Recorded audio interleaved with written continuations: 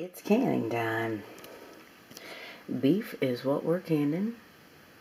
I got stuff. Just went to the store. Got stuff on the table. I got jars done up here. Got 6 of them ready. And as you can see, I reuse jars. The companies do not recommend that you reuse them like that, but I do, and it works out fine. Okay, I'm going to knock my knife on the floor. Okay, I have those filled with beef. There's nothing in the jars but beef roast. And see, I left a good head space. 1.5 to 2 inches on them. And we're going to get these canned up. Got a couple pickle jars I'm using. Got one that just still smelled like pickles, and it's taking a bath. See, got a good old amount of beef down in there. Now, that's a purple jar, so can't see it too well, but it's in there. Good, good. And what I do, where there's a big slab of fat, I cut it up and put a little in each jar. Okay, let's move the purple out of the way. I put a little in each jar, so it makes some nice broth.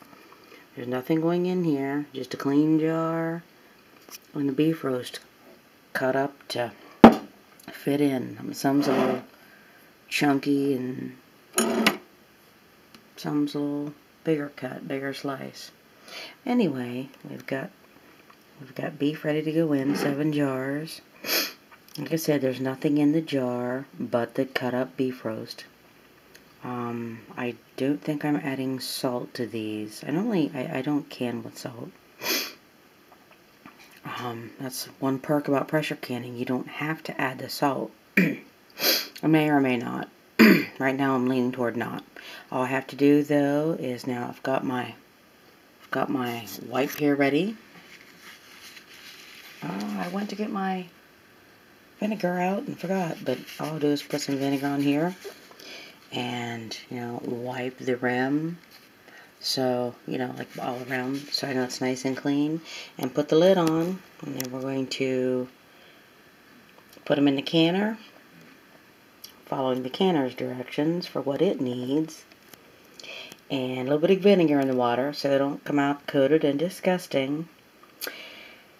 And can it for 90 minutes, since there's pints in here. Quarts in here. Quarts. 90 minutes. At my area is below 1,000 feet, so it's 10 pounds of pressure. You will have to check your altitude and see what the time is, or the poundage is for your area. And some do increase time if they're very high. Anyway, got some beef roast, canning up. They had a sale, and this is when you get it, when it's on sale. You can it up, and there will be, yep, I have 7 here. I have enough for 7 meals. We have 1 little roast in the crock pot. Should be done a little bit for dinner.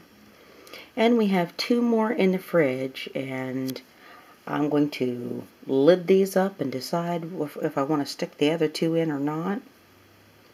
And I might can them tomorrow or later this evening with something else in with them.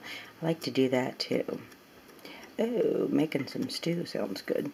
Anyway, I might just put it in smaller jars and can it up to have, like, not really a family size serving, but a jar to make noodles, to have like beef and noodles for either the entree or a side.